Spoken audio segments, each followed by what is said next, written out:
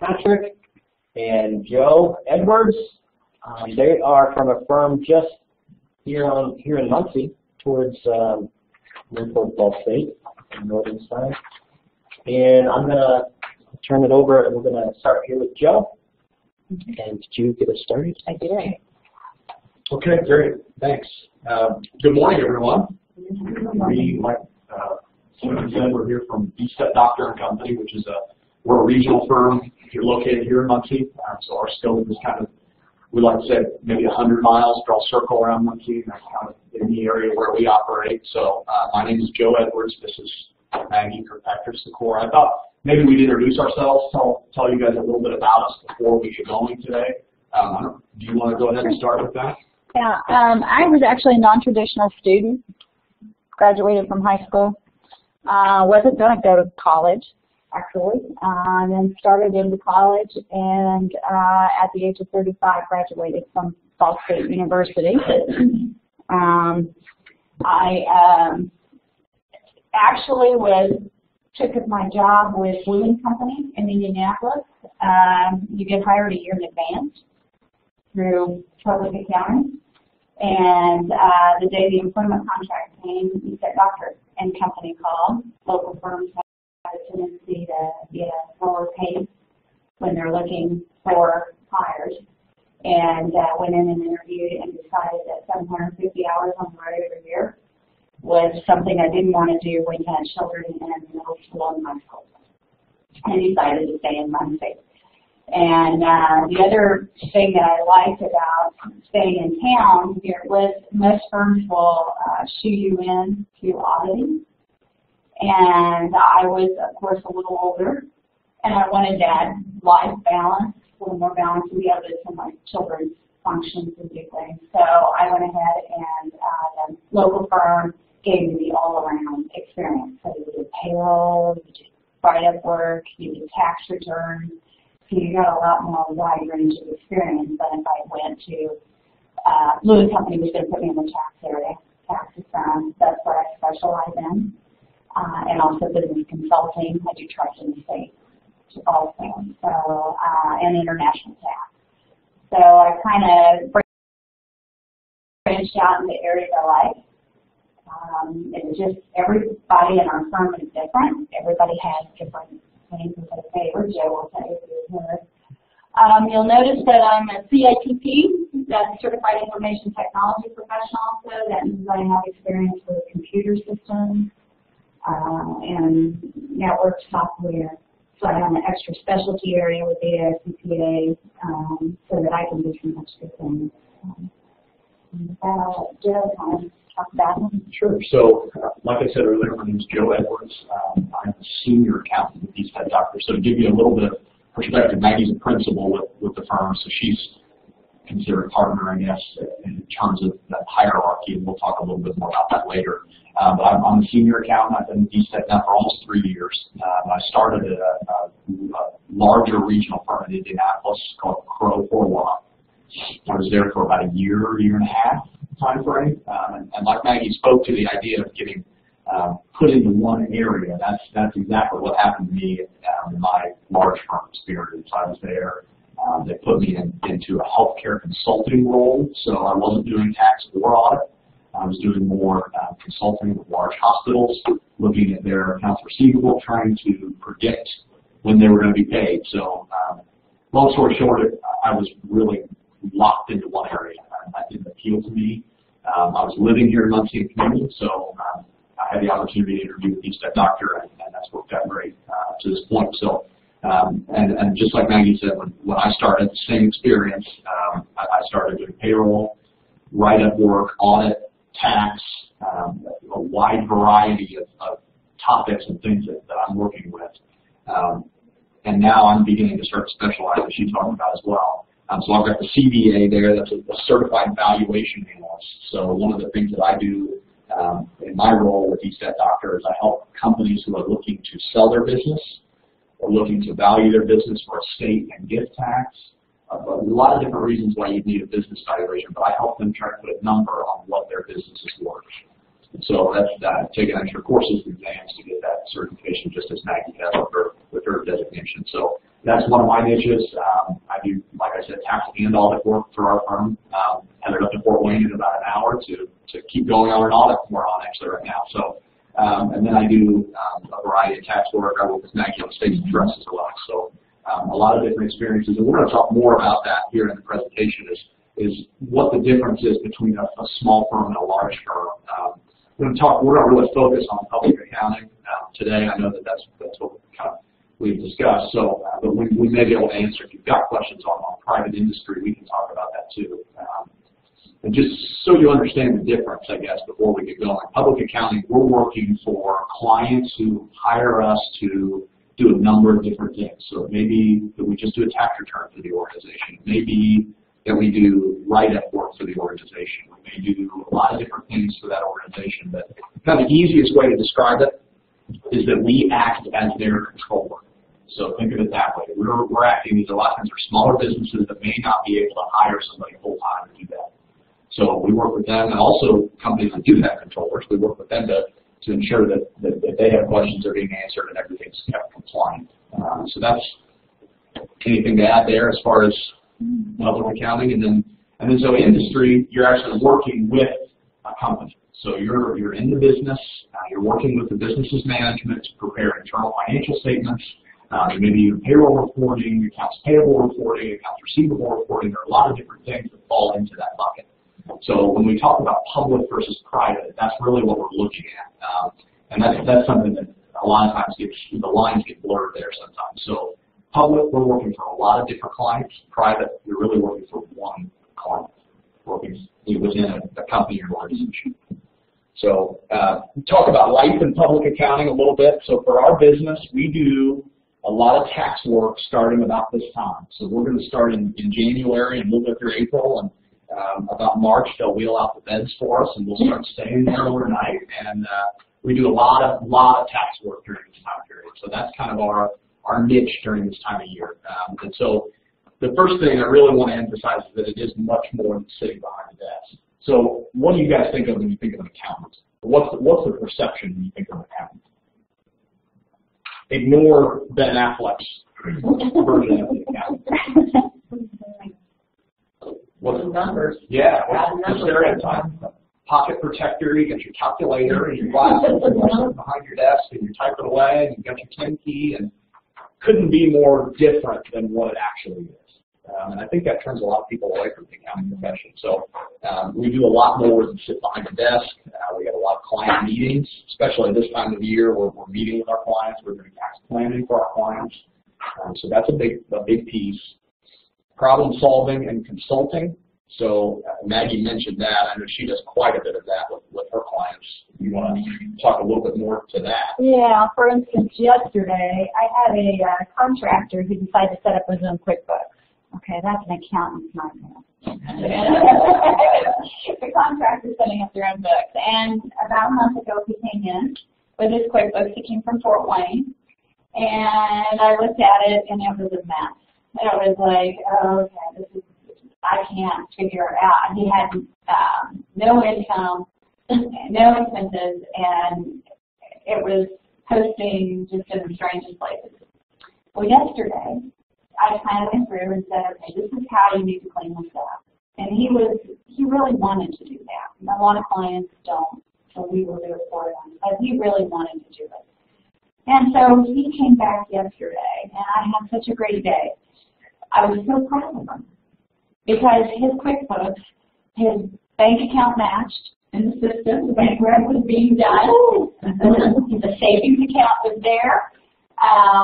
We had income and expenses, and we had about 5 things that were misposted. But that was a good day. I mean, I was just, wow, this is why we do this. So sometimes it's going in. I do forensic accounting also. Going in, I've had a lot of theft lately. It's prominent out in. It's easy for somebody to go in and look, take control of the office, and then steal money. It's easy anymore. And the accounting systems, actually, if you don't put the passwords in place and some segregation of duties or at least some controls, it makes it easy for somebody. And so I have recently had to go out and we had to find the effect and how much it was. So when I get a phone call, I might have my whole day planned. I've got this task list, right? I walk into the office and I get one phone call and my whole day changes. And I might not be in the office sometimes for a day or two. Don't know if my schedule or schedules are kind of in and out. So it's exciting. It's not just sitting there and doing the work. Now tax season's a little different. You do sit there a little more because you've got clients coming in to you and you're doing their work. But yeah, it's that's kind of why I went out of industry. I was in industry for 18 years. I needed something. I need more challenge. I'm a person that likes to stay on the go and kind of active, and so public accounting was very much for me than private. So that gives you a little bit of an idea of as far as the consulting and those types of things. We're really problem solvers a lot of times more than we are accountants. So clients are going to come to you with a need, and you need to find a way to fill that need. And it may be through accounting, usually it is, but a lot of times we've got to come up with outside the box ways to kind of meet their needs. So the other couple things we've got here, networking and marketing. So this is an interesting piece that when I was in school, I never realized was a part of the accounting business. And really until I came to Estep Doctor, I didn't realize how important this piece is. But really we build business through networking and through marketing. So when we go out in the community, we're a lot of times doing marketing for ourselves for our firm, and then we also attend networking events and do those types of things to try to become more prominent in the community. So when people think that they need an accountant, they know who to call. They've got us kind of top of mind. So when you're going through school and you're learning the technical skills, that's a piece that oftentimes gets lost. You're not considering the fact that you're really working as a business owner in a way to try to continue to build business. So networking and marketing is a good skill, and I know there are opportunities for college students to do that as well, to familiarize yourself with those skills, and I would recommend that as something that I absolutely did not do when I was in college and wish I would have. I think I've had to learn. It's a steep learning curve to be able to go out and do those types of things, to talk to people, and it's a little bit uncomfortable sometimes. So especially for a lot of us who are a little introverted and maybe went into accounting thinking I wasn't going to have to use these types of things. So, it's a really good skill to have and to know. Maggie does a great job of this. She's a great networker and marketer. So we all have our own skills and niches, I guess, is what I'm trying to say there. So, and then firm building is really our last thing as far as life in public accounting. And this is more of an internal look at our firm and how we operate and how firms our size and similar size operate. You're looking at training new staff. You're looking at bringing them up through the ranks, all the way from entry level to partner level. So we're looking at building this firm up and continuing to fill up kind of our pipeline, I guess, if you want to say, for lack of a better term, with talented young people who can come up and take the reins when called upon. So that's a really key piece to what we do, is trying to make sure that as an entry level accountant, you're getting good experience so that eventually you can come up and start filling in where needed. So it's probably, do you have anything to add on that? Nope. Yeah. So variety of work. We've talked about this a little bit already, but we do a lot of tax preparation in our firm. So you guys are pretty familiar with the individual tax at this point. Is that an accurate statement? Okay. So January through April, we do quite a bit of individual tax. We work with a number of clients, from business owners to retired people to college students, anywhere in between. So we work with them to do their tax returns, working with businesses. So that can include a number of different, so I know you guys are talking about Schedule C businesses. So we work with a lot of those types. We also work with C corporations, S corporations, and partnerships. And then, as Maggie mentioned earlier, states and trusts as well. So we have a variety of businesses that we work with. Those are all different business types, but the principles still remain the same. Whether they're on QuickBooks or Peachtree, or if they've got a different type of accounting software, we have I just finished one that they keep. A lot of you probably don't even know what these look like. I didn't until I saw it. But seven column, is that right? Should they laugh at me at the office? But it's a really long piece of paper, and it's like a ledger, and they track everything on it. So that we deal with we see all different kinds of things. So they record all their monthly expenses, all their monthly income. We tally it up, and we transfer it into tax return. So we see a wide variety of things there as far as businesses go. You want to talk more about estates and trust? Estates and trust, with the way the laws have changed, we see a little less on the estates than we used to. But there's still something that you need to do when somebody passes away. There's a 1040, which you're familiar with, and a 1041. And that is, the 1040 is what you file when you're alive. When you pass away, then your heirs or beneficiaries, in this case, would have to file a 1041 for income after you pass in that year. And it's a little bit different. Not everybody does estate returns. And then trust, there's all different types of trusts, grantor trust, trust, and not a lot of people specialize in that area. Your sole proprietors usually might specialize in 1040. There's a lot of people that do the most tax prep around, but they don't specialize in the 1041. I think the thing for me, I was never going to work at trust estate. When I first started doing Estep, I had no interest. I was actually in the computer area and did write-up work in business consulting, a lot of corporations. I'm never going to be trust estate. That's what I told one of the senior partners. And then one year I had a client. She came in and her son was a transplant, and he had passed away. There was another having to deal with the passing of her, and she got a picture of it and told me the story. And I was like, it was just like, and then that's how I kind of got into it. I realized it was at the lowest time in a person's life. And you might only have to deal with this once or twice in your life. And so to help people navigate through that was the most rewarding experience. So you just never know where you're going to be, where you're going to change as you grow in what you do. Because 5 years from now, there might be something else that I want to do. So it's a maturity in your career.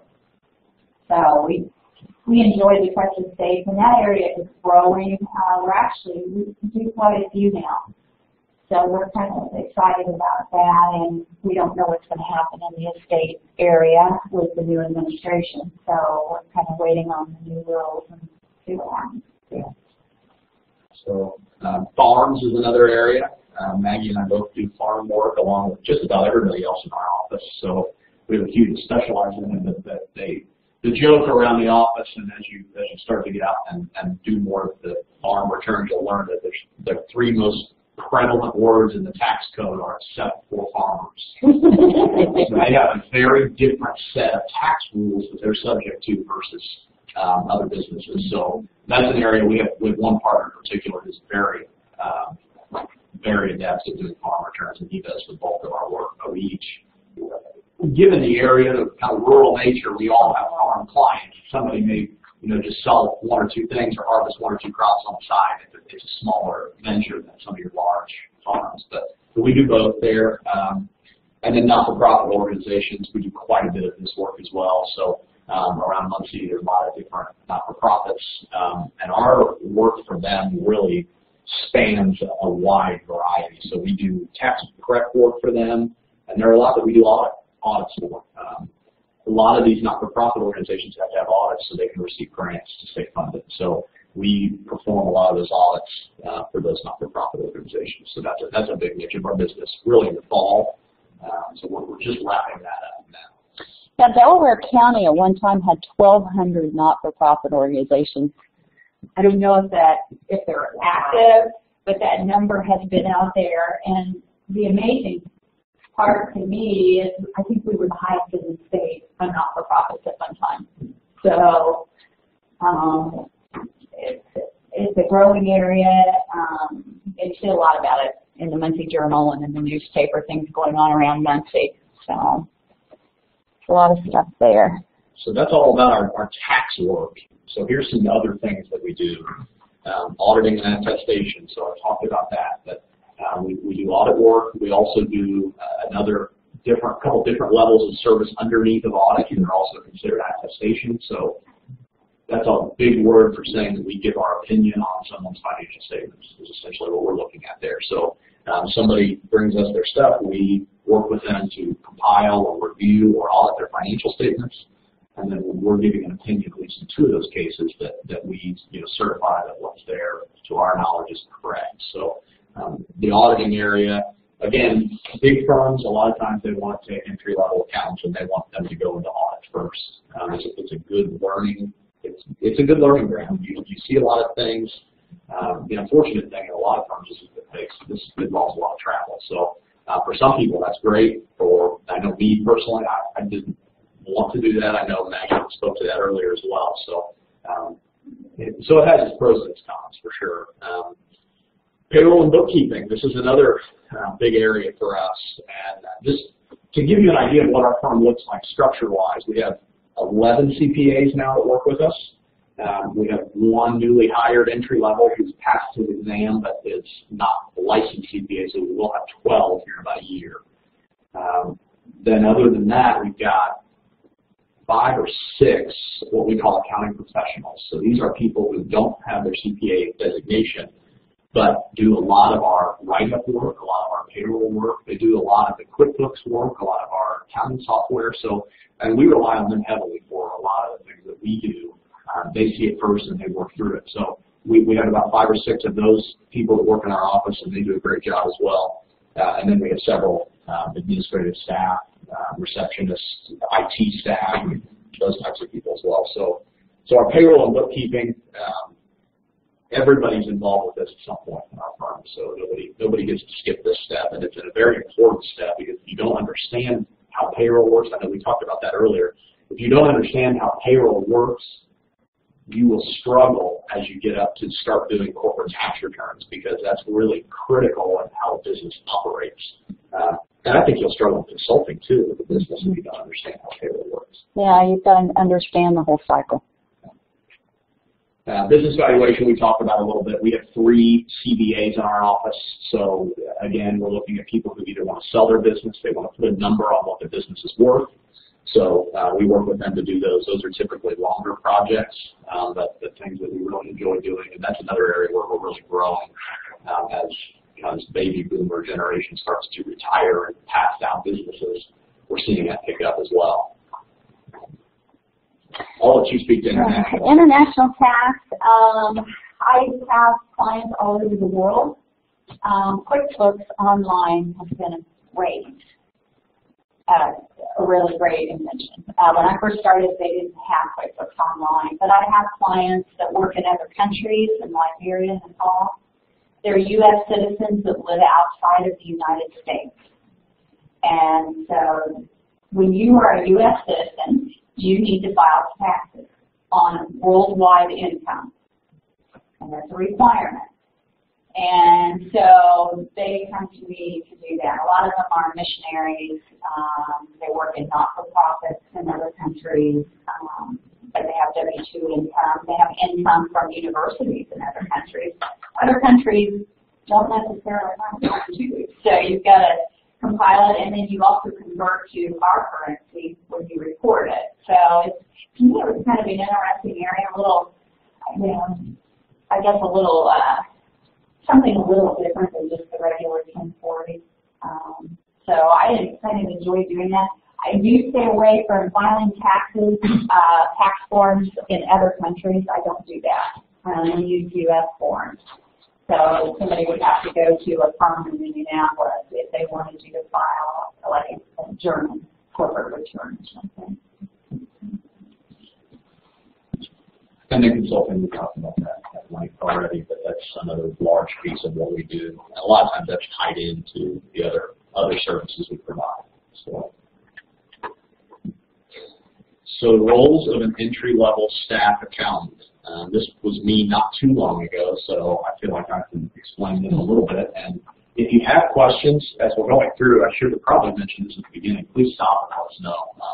if you think of something right as we're talking, just interrupt and go. We're happy to answer any questions we can.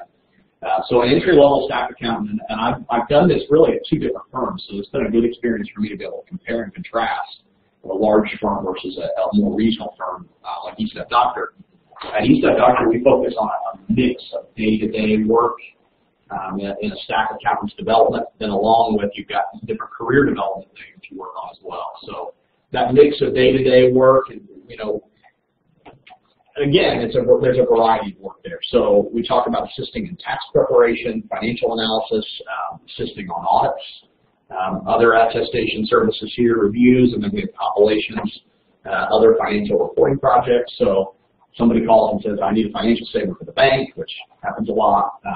We'll work to try to get them something that they can take with them to their banker.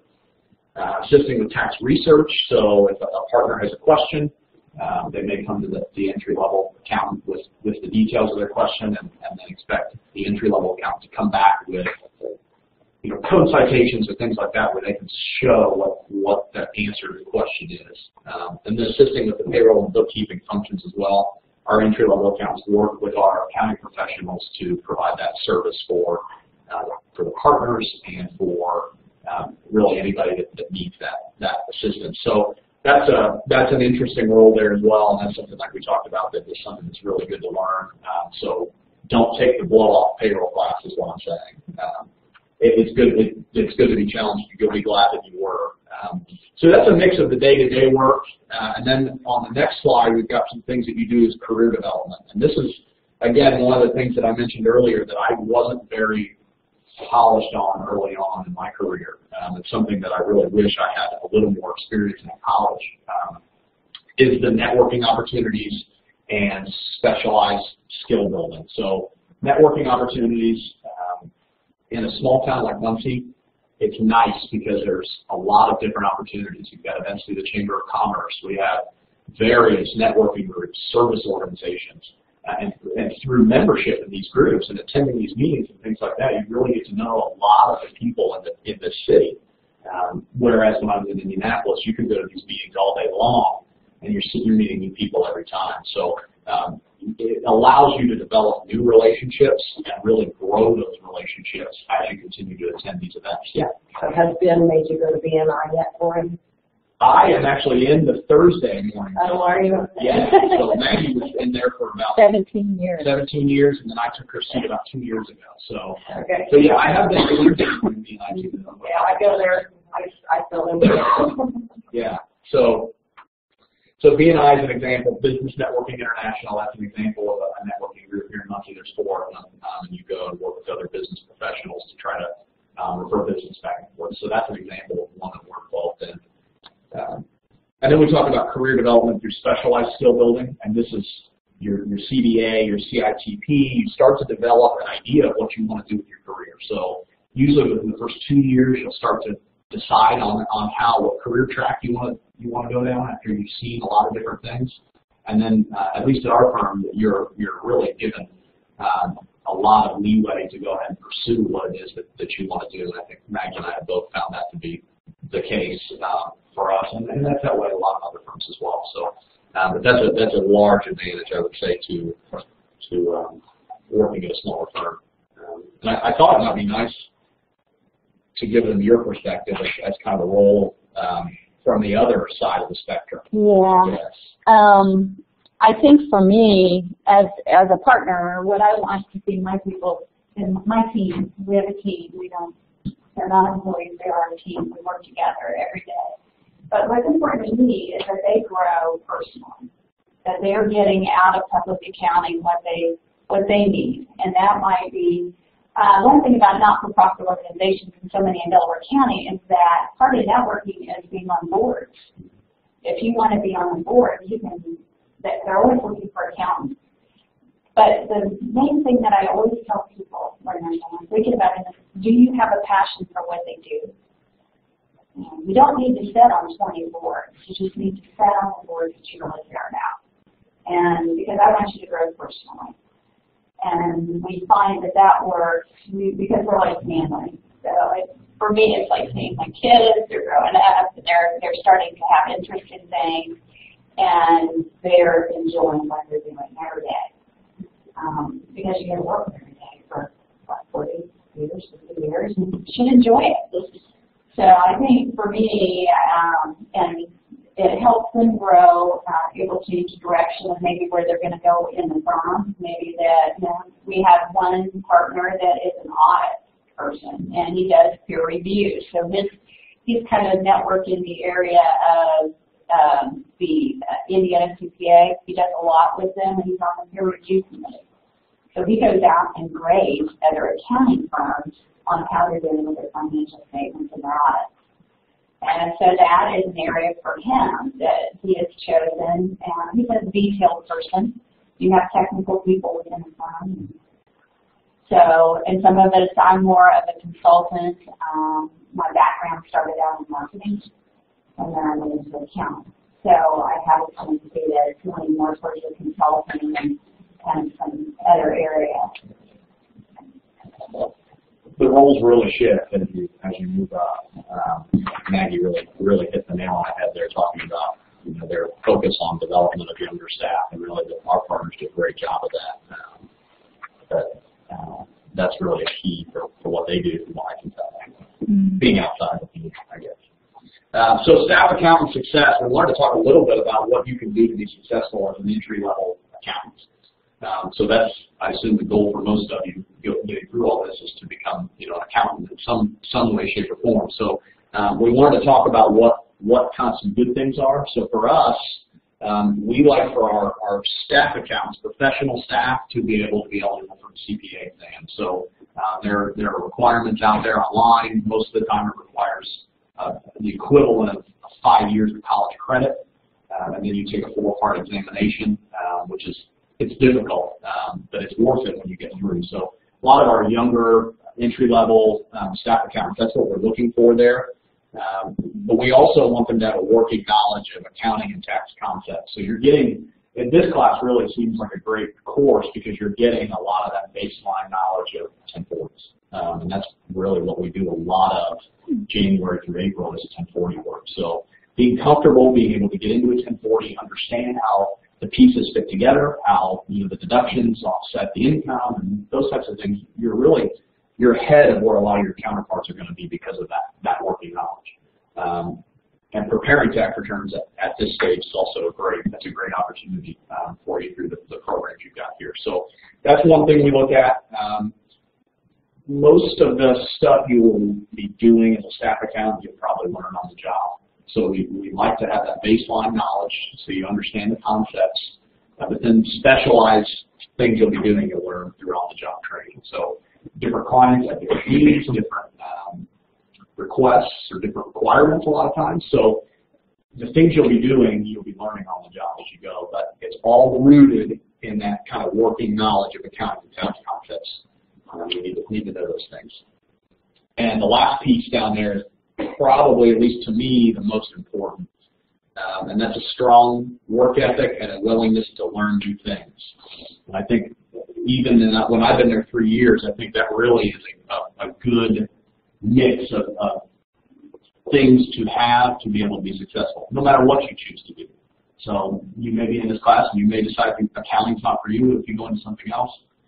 A strong work ethic and a commitment to what the work you're doing and a willingness to try new things has been, I think it's critical, but especially in public accounting because there are so many different things that you can do. If a project comes through and nobody wants it, take it and grab it and go with it and see what you can do. Nobody expects it to be perfect as an entry-level accountant, but it's good to get those experiences and the hard work, obviously, during tax season. We joke about that, but it is strenuous at times. We're there together a lot, and we have a lot to get done in a short time. So that strong work ethic comes into play quite a bit. Accounting firms make most of their income during the first part of the year. I mean, a great deal of your income is January through April 15th. Because you got W-2s, 1099s, that's in January, and with the new law this year, it's going to make it a little more challenging for us because they have to be done by January 31st. And some clients are a little slower about getting stuff in, so we're having to push. And then, of course, you start focusing on all the corporates and all of the deadlines for partnership moved to March 15th. So now we've got all that backed into March. So we've got a very short window to get things done. And most people don't, clients only think, they think about that they want to get their stuff in. They think if they're the only client you have. So it makes it a little more challenging that time of year. Any questions on that stuff? No? Okay. So another thing we want to talk about is client management. The difference between a good client and a bad client. So I put some traits here that I have found are common in my good clients. Maggie may have some more to add there as well, but my good clients are well organized. They're people whose books are in order, even if it is the 7-column sheets of paper that, I mean, if it's organized, we can work with it. So people who are well organized, this is a big one for us, is keeping your business and your personal expenses separate. So you all have been talking about Schedule C businesses. That's really easy for the business owner to start using his personal credit card for business expenses. Or vice versa, to use the business credit card to pay for a meal when he takes his family out. And then he tries to deduct that on his tax return. So it's really nice when you've got a business owner who's committed to keeping the business to business and personal to personal. That's a really nice thing there. Willing to ask questions and is considerate of the guidance that they're given. So we don't expect everybody to listen to everything we say, but we like when people ask us questions because kind of the way I always look at it is it's 15 minutes in July with the question, or it's 4 hours in February trying to correct what they've done because they didn't ask. So we encourage our clients to call us on a regular basis, to check in. If they have questions, we help them to answer those questions. And then Maggie really touched on this a little while ago, but prompt in submitting time-sensitive materials. So this is especially the case during tax season where you have a client who brings their tax work in on April 15th and wants their tax return done April 15th. We have some that bring it in on the 15th. Yeah, I had somebody call me last year and wanted to bring it in. I said, we're fine, extension. It's just, And hopefully it's not all in the shoebox. Most of the time they are. Most of the time when they're waiting that way, they are. Yeah. It's the ones that are really messy that wait because they put it off. But I think that, you know, the important thing is for me is if I'm doing it on April 15th and I'm rushing it through, I could make a huge error. And I just said, you're not getting the best of me today. And I'm not going to do this. We'll file an extension and we'll do it, you know, maybe tomorrow or the next day where we have more time to work with it. So I think some of it is training our clients too, I think. And some of them are willing to be trained, some aren't. So that's what we look at with good clients. Those are things that if you end up being a business owner, keep that in mind for your CPA to not keep your receipts in a shoebox and start to put them around. So that is helpful. or at least put them in order by extent. Sure, even that is something that's organized and we can use. Yeah. Well, and usually if you explain to them, that's how they get charged. Like the more work you do and the more organization, the cheaper it is for you. And usually once you explain it in dollars and cents, then they start taking a little more time. So we've talked a little bit about this, but we'll touch on this a little bit more. Some different career options for accountants. So right now is a great time to become an accountant. There are so many different career options for accountants at all levels, all experience levels. I mean, it's a good time to be an accountant, I think. Public accounting, there's a number of opportunities. We've already talked a lot about that, the different variety of things that you can do, but really, even at larger firms, you can specialize in just one area. So if that's something that interests you and just being really, really good in one area, that can offer some appeal as well. So public accounting has a ton of different options just by itself of things you can do. Private industry, so Maggie mentioned that earlier. She was in industry for about 18 years. But that's another great option for people. It's something that you're working with one business, you're focused on that. It becomes your day-to-day, so you're not seeing new stuff, but you're seeing, you're really getting invested in that. So that's an option there as well. Governmental work, so all these different government entities have accountants that work with them. So don't mind him, he's just our photographer. Yeah, so all these governmental entities have people who work for them, do their accounting work. And so that's an option as well.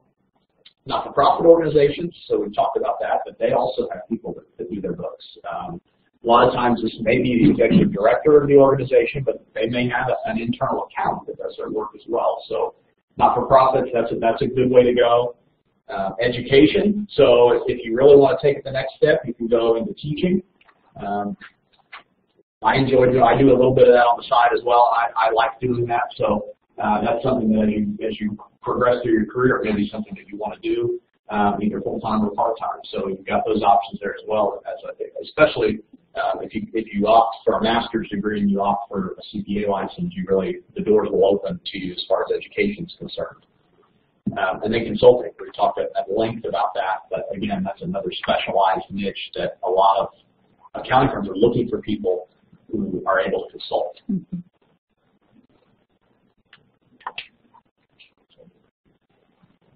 Any questions before we talk about the fun stuff?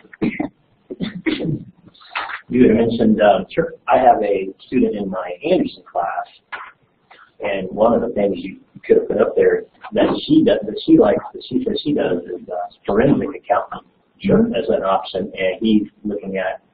Can you explain a little bit maybe of what maybe the FBI could be looking for? Do you have any knowledge of that? Well, actually, a lot of accountants do go to work for the FBI. A lot of it is getting into books. Maybe you're looking for money laundering. That's a big thing right now. The other thing is sometimes there's two sets of books.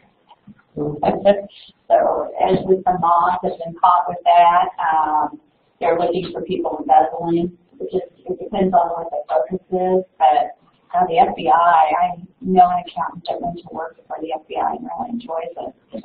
And they travel a lot. But since they have an understanding of accounting, they can dig you a little deeper into the detail work, where somebody that doesn't, you're not going to find maybe embezzlement unless you know what you're looking for. So I think those are some of the things. It brought up when you said two sets of books, and then it also goes back to when Joe had mentioned getting the financials ready for the bank. Do a lot of your clients have two sets of books, one for tax and one for the bank?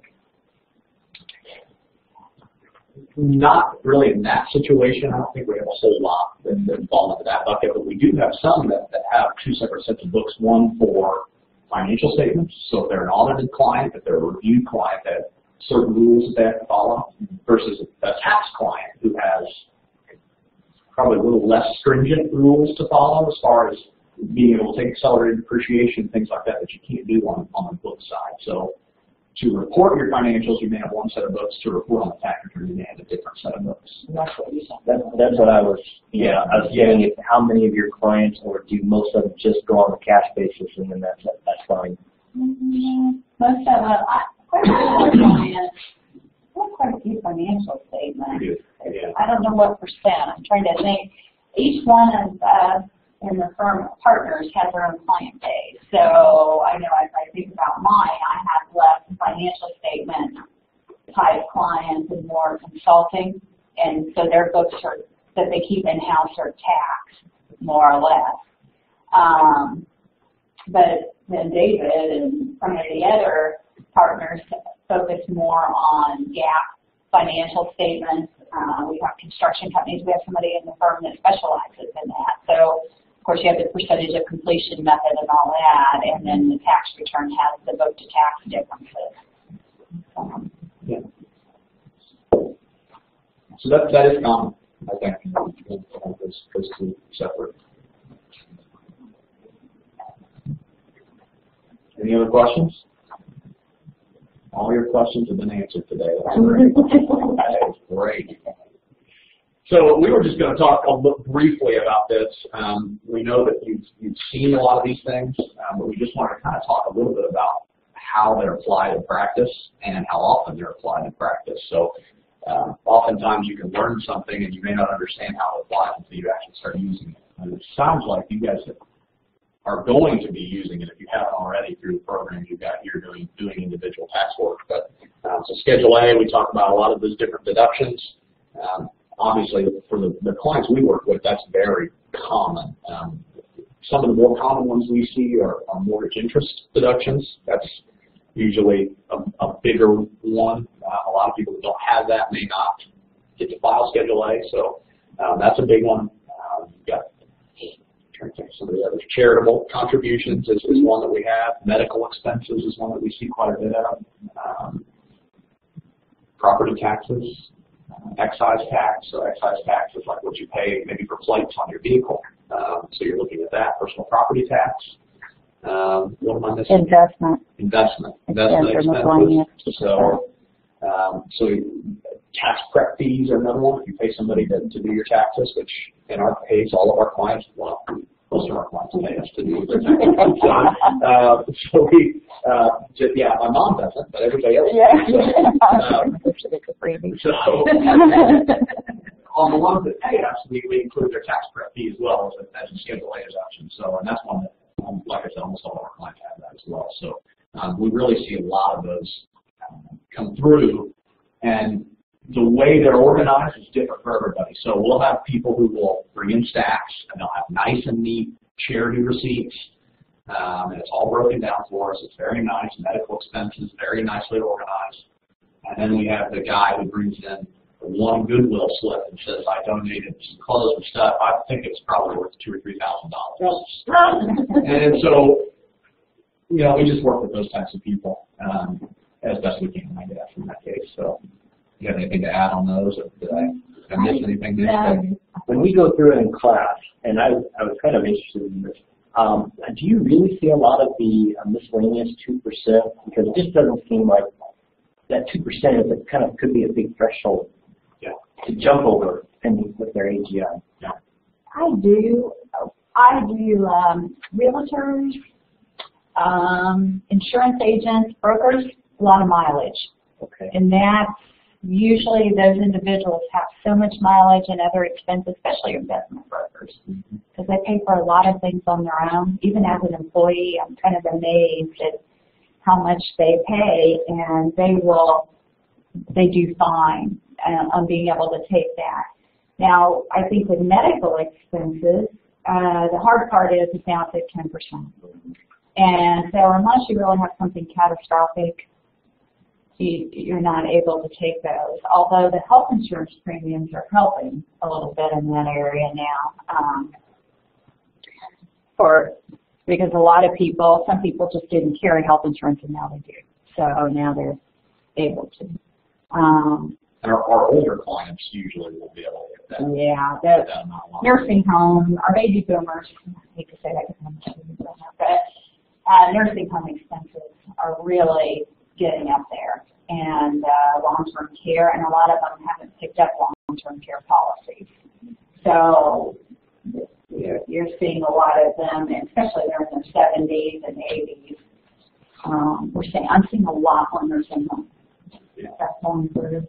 And that's the perfect storm, too, because if you consider you're looking at 10% of AGIs, kind of that haircut we talk about for medical expenses, a lot of the retired people we work with in our nursing homes also have lower adjusted gross income, lower AGI, so the threshold's lower, and then you mix in $60,000 of nursing home expenses annually, and you're really looking at a pretty hefty Schedule A deduction for a lot of those clients. Yeah, and a tax cutting tool actually is, IRAs, a lot of them are taxable. Because they were rollovers. So a lot of times, a lot of retired people only do R&Ds. I have this number in investment and I want it to stay there. It's a mind thing. So they don't want to use it and they don't need it. They're on Social Security and maybe have some other things. But when you pull out the IRA, of course, it's taxable. But if they have an $80,000 nursing home bill to pay for it, we're finding that's a way to start getting some of that money out of IRA and not have such a tax hit. That's a tax planning tool. You mean taking some out a little at a Right. time. Yeah, taking more out to pay for this nursing home bill. Because usually you've got a child that's trying to figure out how are we going to pay for this? Should we take it out of an IRA? Should we take it out of their savings? Well, what you do is you call the accountant and say, well, if we take it out of the IRA and you figure how much the expenses are and see, well, yeah, we could get it out here. Yeah, there's a little bit of a tax hit, but that's to get that IRA down. Because with IRAs, when you inherit them, a traditional IRA, you've got to take it over 1 year, 5 years, or the life of the beneficiary. Well, a lot of people, children want to get that money out. They want to cash it in. Well, some of them don't think that, well, I inherited this, so I shouldn't have to pay taxes. Well, if they don't call their accountant and find it out that they're going to pay taxes on it, then they could have a $100,000 hit. Which I paid a lot of taxes when my father died, and I ended up in 2008 when I lost quite a bit of the money. I decided to cash it in, and when I did my taxes that year, my taxes was like tripled. Yeah. So what you want to do a lot of times with our planning is, like I'm doing planning right now for somebody that should I take it over 5 years? Or should I go ahead and take it over the life of the beneficiary? So we're trying to figure out what tax bracket she's in. And if she took so much, I'm figuring that she can take it over 3 years and not jump brackets. Because what you don't want to do is take a huge lump sum and jump 2 other brackets and get up to the 30. I think I jumped the bracket and I take it out. So we always ask, and I always tell my clients, if somebody passes away in your family, just give me a call. Let me kind of help you navigate through that. The government gets enough money as it is. I'll try to keep it at a minimum. So Schedule C, we'll talk a little bit about those, but we see a lot of these type of people as well. So these are people who own a business either as a sole proprietor or as a single member of an LLC typically, are the two probably the most prevalent options that we see there. Can be a variety of businesses, really. It could be just about anything. So we see a lot of different types of businesses that file this way. And your deductions, your income, I mean, those are pretty common. You guys have probably looked at a lot of those things, but really some of the more noteworthy items there, depreciation for Schedule C business. You want to make sure you're getting all that captured. Section 179 deductions have been great for small businesses who are now able to buy equipment, and instead of having to depreciate it over 5 or 7 or 10 years, now they can take the expense all in the first year when they purchase it. So that's been a real change for our clients, especially our farm clients, really, but Schedule F, but Schedule C clients have seen a great benefit there as well. Well, it's 50% bonus depreciation, personally, because you can take it whether you have income or a loss. So that will be expiring soon. So I think one other thing that you want to think about is, we're talking about a Schedule C, but do you talk about hobby losses or hobbies at all in here? A little. Sometimes people, right now, the IRS, I came across the wire, is going to start targeting some of the Ribbon and Deals, Mary Kay type businesses, because a lot of times they're really a hobby. They're not really a business. But they are going to start focusing a little bit on some of those areas. I noticed it came across the wire last week or something so I think the important part of the Schedule C is your income and deductions, but the second part is look at it and see what it is and see if it really is a business. We looked at a tax court case in the class, and we spent maybe a half hour on it going through, and it was a guy claiming that he was a professional fisherman and claiming $30,000 losses every year. And then they finally caught up with him because his wife made a lot of money somewhere else doing other things, and so he was claiming to be a professional fisherman when it turned out he really was. Yeah, you got to compliment it. There's just a lot of different factors. So I think we're going to see probably in the next few years, just based on some of my reading, I think it looks like they're going to start looking at some of that a little closer. So Schedule D, I think you guys maybe just got into that. So that's one that we see a lot. That's very common with our client base. These are people, most of the time we see this with investments, where people are buying and selling investments and brokerage accounts. We also see this with people selling fixed assets. So we sold an asset and we look at the determining basis, which is another piece of that. And that's a big piece of Schedule B is determining basis, whether it is stock or whether it's sale of maybe a second home in the Schedule B possibly. We're looking at determining basis to make sure that the client's not paying any more capital gains than what they need to pay. So, but we also want to make sure we don't understate the capital gains amount and get into trouble with the IRS. So really the name of the game there is to make sure you've got that basis amount as accurate as you can get. And that comes from good tracking, it comes from responsible depreciation practices, a lot of different things there. But that's a key piece of Schedule D. And a lot of times we're finding, and it's been less so lately, that in an investment account, brokers don't always track the basis of your stock investments. So you'll get an investment statement and the proceeds will be $5,000 and your basis shows it's zero or not applicable or not tracked. And so it becomes the accountant's job and the broker's job to work together to try to figure out what was this stock really purchased for, because you don't want to take $5,000 in capital gains all in 1 year. You don't have to. I mean, if you have to. But so that is kind of those two go hand in hand. If you have anything to add there. I think with the tax law changes a few years ago, the basis is supposed to be transferred from broker to broker, and we're still in that phase-in period. I think it's going to be a lot better, but you still have clients that come in, something like 1940. I don't remember what I paid for it. So then you've got to go back and say, okay, about when in 1940? Well, I don't know. So then I go back and sometimes have to do the research on the average, on the historical, and come up with a figure. And Purdue also has it for land values. Sometimes people will come in, they were given land when they were pretty young, and now they're in their 70s, and they don't know how much they paid for it or if it was gifted or whatever. So we can go back and do an index. Through the index and figure out what the value is based on today's values, we can take it back. So I think there are some things on basis. Sometimes you have to get a little more, I don't want to say creative because I'm sure not good in accounting, but sometimes you have to dig a little farther. Back on the Schedule C, yes, could you talk just a minute on travel and meals? And do most of your clients use a per diem? Because that's one of the things we talked about. Or do most of them have actual receipts every time? Most of the ones that I work on have receipts. Okay. I don't see per diems very often. And they try to take as many liberties as they can. So that's something you really have to watch.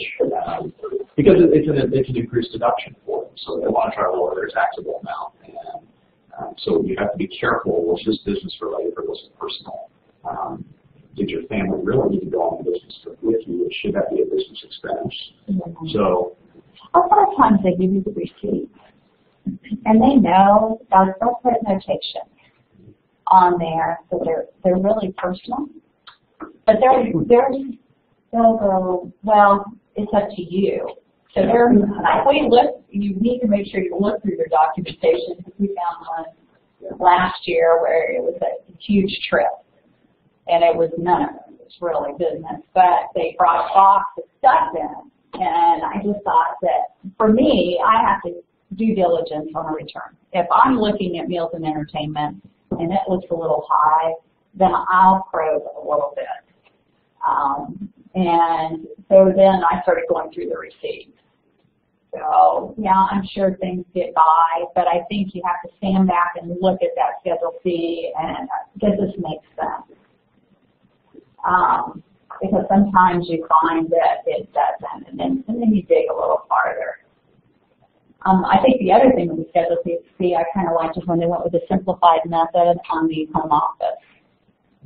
Now that we can use that instead of, you can do simplified method or you can do actual on the home offices. And similar to per diem. Yeah. There for what we did learn. We just did regular home office. Okay. And then the percentage of it. Yeah, like how much of your house you use. Yeah, How which much? is good. That's how big is the house. Based on that. Right, but the simplified method, I forgot it is based on the regulations that they're talking about, that pretty much they're not going to look at anybody that uses that. And so that was what we were kind of told in our tax class. It's hard to explain. I think tax clients have a hard time when you tell them they can't take their home office, because sometimes they really don't have a home office. But it's saying, it's really only saving you $20 here, and it's really not worth the risk. So, and sometimes you have to put it in dollars and cents, and then they say, yeah, you're right. They're thinking that because they can take mortgage interest, they're not thinking about the percent part of it. They're thinking they're getting this huge deduction, and they just don't understand how it's computed. When you have a client like you were explaining earlier with the Schedule C and the huge deductions for meals and entertainment and those types of things, how do you handle, so you have a client trying to, for lack of a better term, pull one over on somebody. How do you handle something like that without losing your client and keeping your integrity? Sometimes you do. I had somebody put a whole new kitchen in the office supply. Oh my. Now, Their kitchen? whole new office supply, whole new kitchen. I had like $80,000, $90,000 in office supplies. And that was perfect. So I'm looking at this and I'm like, wow. And of course, as an accountant, we go through to see if things are supposed to be moved to fixed assets. I mean, because people sometimes will put equipment in repairs and maintenance or whatever, so you move it. So I'm going through and I'm seeing these huge numbers, and I'm saying to like a kitchen store, and I'm thinking, this is kind of weird. Not with the new kitchen, they build a new house, and they put the kitchen in here. Sometimes you have to take a stand. It's not, for me, I worked hard to get here, and that test, I swore I would never take a test like that again. I could lose my license. I mean, there's an accountant who was an accountant who now practices in India. He does not have a CPA license. He went to prison for a few years. So sometimes you just have to say, I'm not going to do this. Now, there are some clients that you call them, and say you're busted. And I don't appreciate. Yeah, they'll let you pull it off. They'll let you do whatever you want, and I talk to them about my displeasure. And now, will they come back another year and do it? I don't know. And then I might have to make the decision: is it worth it? Because at the end of the day, I have standards that I want to live up to, and maybe they just need to find somebody else. Because there are accountants that will do whatever somebody wants from them. And I'm just not that accountant. No, I don't think anybody in our firm falls. No, our firm does not. We have quality control procedures, and everybody is, does their due diligence on their returns. It's more than just putting numbers on the return. Yeah. Well, you have to stand behind that. I mean, that was My name's on that return. I sign it at the end of the day. And so, yeah, that's the big thing. So I guess the last piece is the retirement accounts. This is a big tax planning tool that we use. So are we up against time? We probably. I don't know. Are we okay? Usually we take a break at 10. Okay. So we're Okay. Retirement accounts, we use those as kind of tax planning tool for us as an adjustment to income a lot of times. Depending on that, so that's thinking on the contribution side of a retirement account. If you're putting after-tax dollars into a traditional IRA, for instance, you're able to that's really a preferential tax adjustment deduction for the same portion. They're on the front page of the return, which then is going to affect your state tax return and a whole host of other things. So we really like our clients to be able to do that when possible. And then we talked a little bit about distributions from retirement accounts when somebody reaches that age where they're able to start pulling that money out. And that really is, it's important with the clients you're working with to understand how to take it out, when to take it out. Those are probably the two most critical things, I think. Well, there's also conversion. I don't know if you've talked much about. There's a traditional and Roth IRA. So you can convert a traditional IRA to a Roth.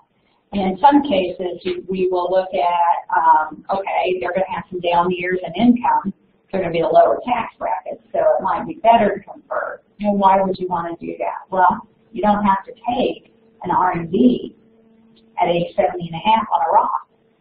So, and for an heir, that's a good thing.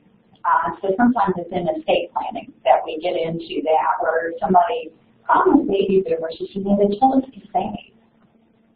Put all your money in these deferred accounts, and it's great while you're working. But the problem is, you know, especially some of the doctors and stuff, surgeons down in Indianapolis, they might have $3 million in an IRA. Imagine what that RMD is. And so now they're getting hit with all these taxes. And so you can do some planning on the front end. So when we do tax returns and we see their retirement accounts, we're not just throwing numbers on a return. We're actually looking to the future. You know, I see the fair market values of those IRAs because if they're coming on a 54.98, maybe we better suggest looking at some planning. They're about 20 years away from retirement here, so or 10 or whatever it is, and maybe we can help them save some tax dollars overall, or at least help maybe some of their beneficiaries. Because when the beneficiaries inherit the IRA, they're going to pay taxes when they pull the money out. So we kind of look at some of that stuff. Yeah. One of the nice things, too, about retirement account contributions is you can make those after the end of the year. So if I have a client who comes in and brings in their tax return, and I'm doing their tax return, and I see that maybe they owe $500, and you really don't want to pay $500. So the government, there may be an option where they could go put $2,000 in a traditional IRA and eliminate that tax liability altogether. So really you're paying yourself a little bit more, but you're not paying the IRS. So that you can do those contributions up to April 15th and left to treat them as they were the previous year. So that's a really nice feature. We use that a lot. I think HSAs are that way as well. Yeah. So you can do that with HSAs, so we utilize those quite a bit. Yeah. And with the Affordable Care Act, that's been a big part of our tax planning for our clients that have taken the advanced tax credit as well to try to keep their income down so they don't have to pay it back. We use these retirement accounts and HSAs. Yeah, I think for like a family of two, it was around $61,000 your AGI had to be under to get some of those figured. And so with the HSA and an IRA, they were able to stay under. So that meant they didn't have to pay back that $12,000 because it's an all or nothing thing with the tax premium. If you go over that dollar amount, you have to pay it back. And so right now is the time of year, actually November and December, when people are calling us and we're doing all this planning and making sure that everything's in order. Give me maybe your top two things. If you had a new hire come in and then you were reviewing their work, the two top things that you would probably be the most disappointed in them. Like for example, missing a red flag, or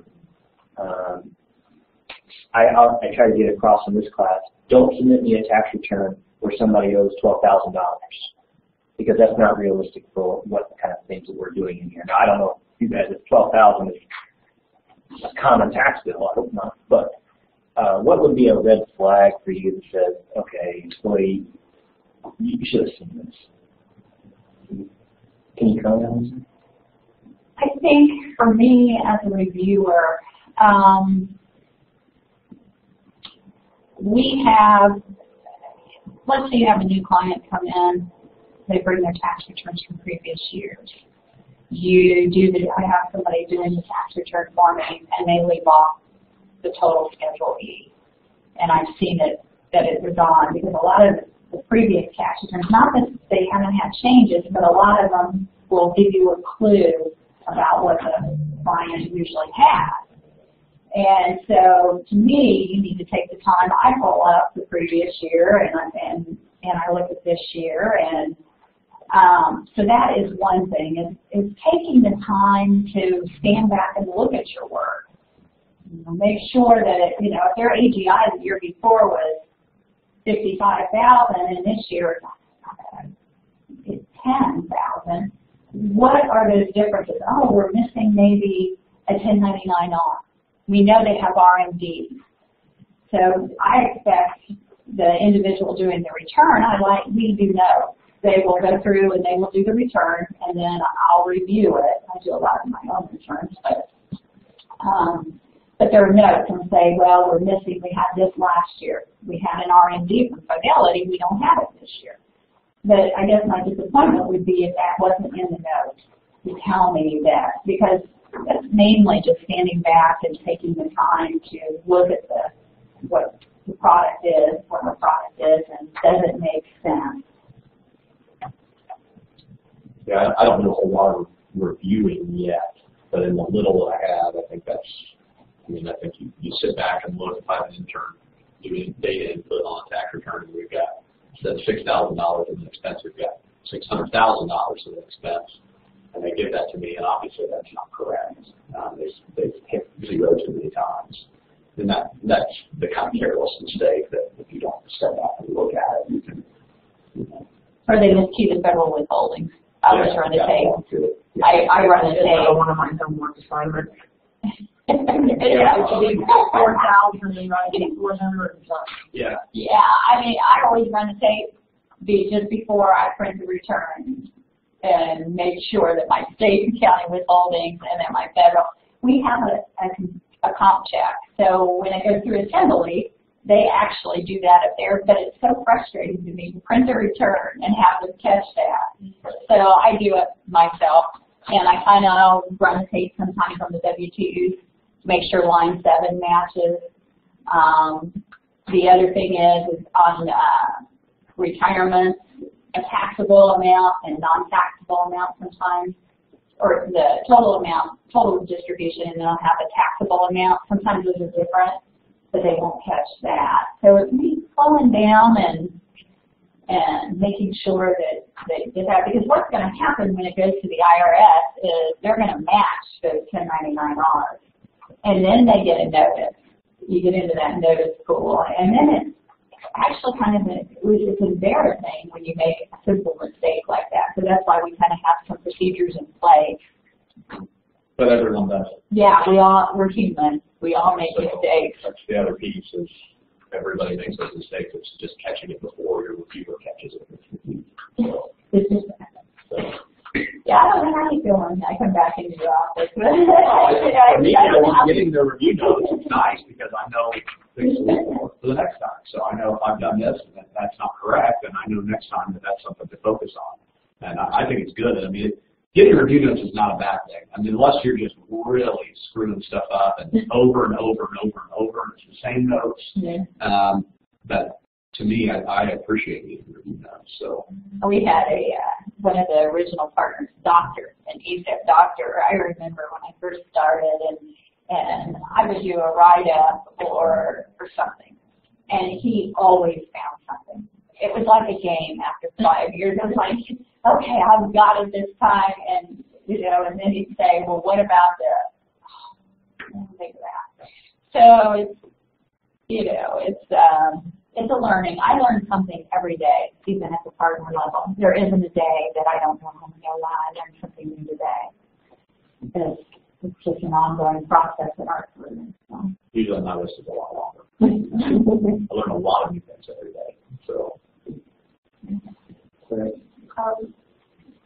How many different types of tax programs have you used over the years, and which one was your favorite? Well, when I started out doing taxes, we didn't have a tax program. We did it on paper. So obviously I don't know. And then we went to the stage where you wrote it on an input sheet, and it went to a computer department, and they keyed it in, and then you get this return back, and you review it, and then you find a mistake, and you go back and forth. But I've used TurboTax. And I've also used Process and Tax. Process and Tax is it's a CPH product, and it's mainly accounting firms use it. There's Listserv, UltraTax. I've seen UltraTax. We purchased a firm in Anderson, and they were on UltraTax, so I have seen that one.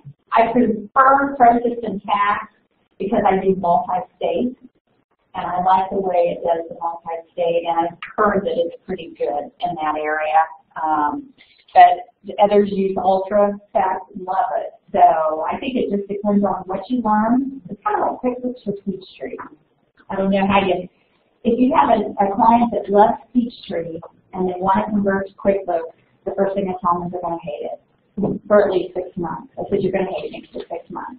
And that's about right. Because it takes about 6 months. The first 2 months are like, why did we do that? And I'm like, we want to do this. So, but usually by the end of the 6 months, they kind of got over into the QuickBooks thought process and things go well. So I think it's all in what you just have a lot of time learning. That's a good question. Thank you. What about how, especially this is probably more for Joe, how big of an item or how big of a deal was it for you to do timekeeping on everything that you use? We probably should have mentioned that. That is something that takes a lot of time to get used to. So accounting firms make money, most accounting firms make money billed by the hour. Similar to attorney's office. Attorneys usually get the bad jokes about it. We don't get it quite as much. But in order for the firm to bring in revenue, you have to track how much time did you spend on this client and which clients are you working on every day.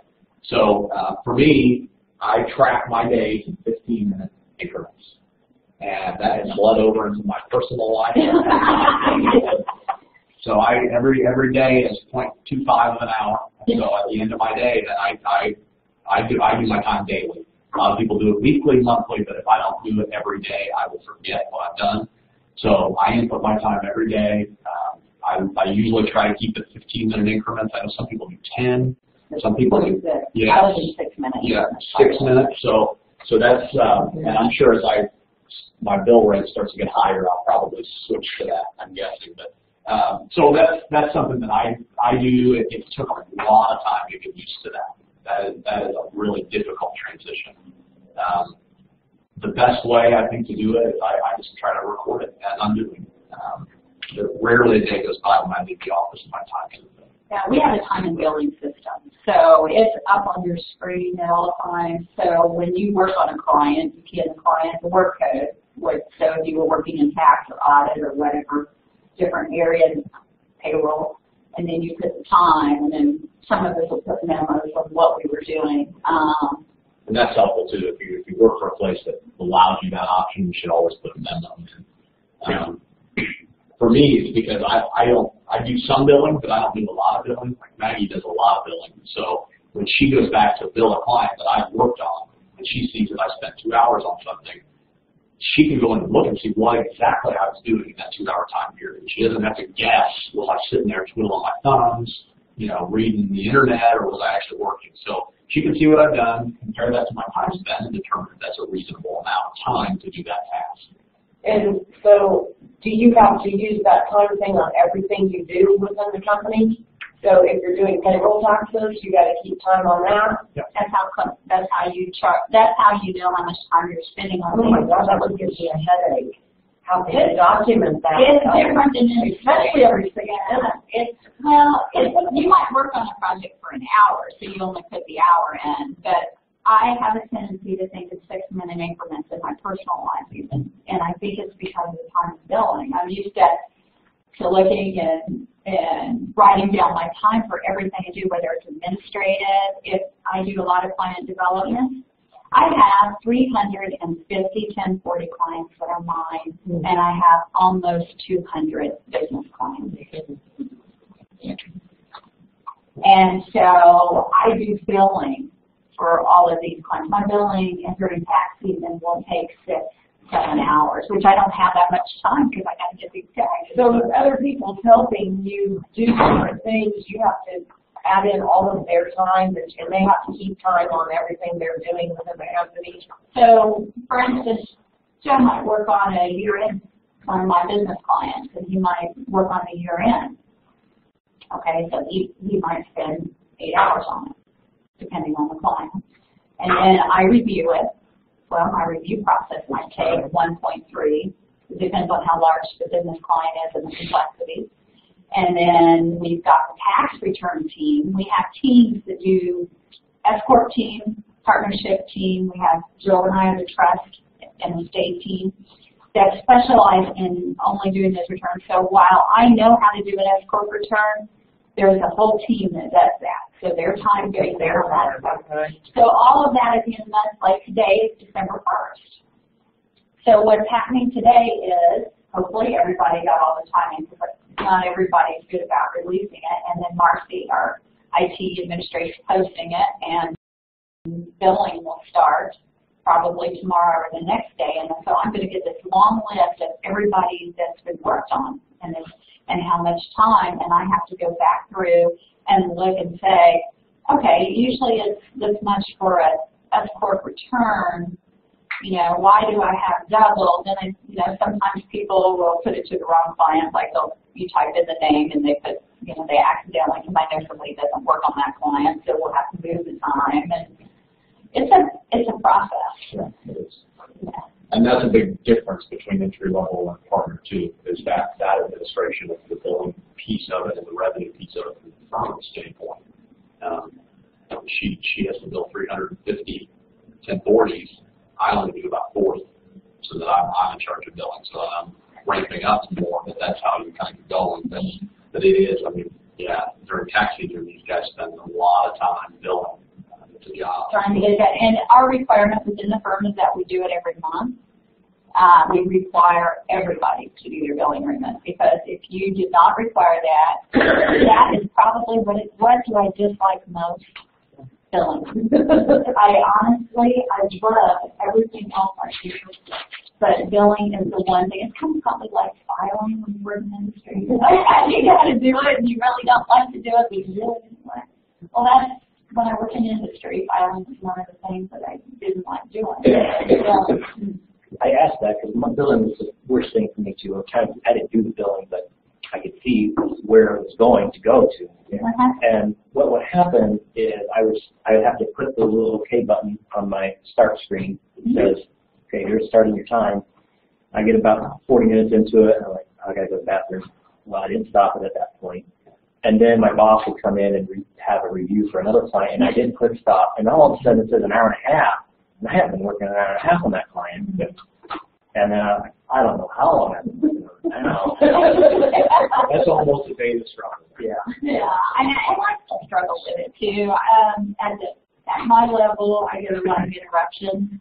I have a lot of phone calls because I have a lot of needy clients, which I enjoy. So I get a lot of interruptions, and then I'm also training. So I'm training my team. We have 24 people in the firm. So in a given day, I can have at least 6 or 7. Of course, they're all in an audit, so that gets me all the yeah. But they'll come in and ask questions or need help with something, so I stop and have to do that. And so it gets a little trickier. And then you have clients that just come in, they just drop in. So then you're in the middle of something, your desk is